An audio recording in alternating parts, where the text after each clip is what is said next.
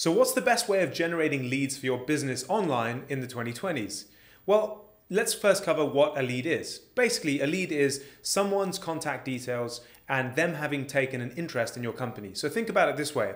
If somebody subscribes to your newsletter list, if somebody downloads something on your website, or someone fills out an inquiry or contact form, that is what we would consider a lead. Effectively, it's the contact details of a prospect that would be a good fit for you as a client that your sales team would want to follow up with and try and get as a client. So what's the best way and how do you generate leads online, and how can you use the Brain's leads on tap system to do that as the most effective way for your business? Well, there's three major components to effective lead generation online. The number one is obvious, it's the online advertising component.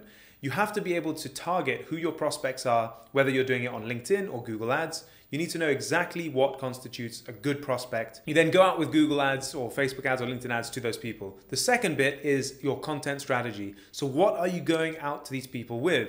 It's not good enough to just have a generic ad that says, hey, you should work with me. This is what my business does. In order to get lots of leads, you need to give someone something of value. We usually call this a lead magnet. And this is something that you advertise around the internet, which really is irresistible to your target prospects. So let's say myself as a marketing agency, I would have a guide to retargeting, let's say. I know that business owners and marketers are really interested in retargeting people on the internet. So I would create a guide about that and I would send it to them through advertising. They would then download this guide and give me their contact details. This shows that they're interested in marketing, they're potentially interested in my company, and I now have their contact details.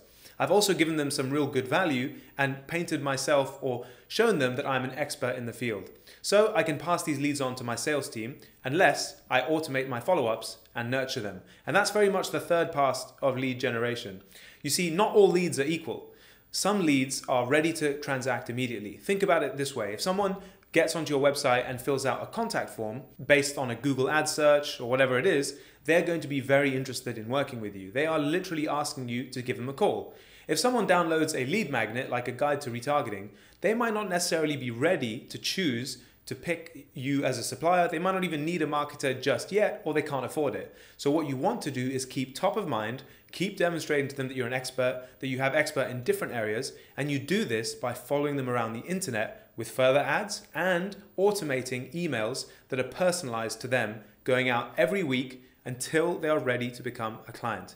So this is the marketing automation piece. If you can combine the right online advertising strategy with the irresistible content, perfect for your target audience, and have a great follow-up and retargeting process in place, you're going to have the most value out of your leads, reduce your cost per lead, and get more business overall through online channels.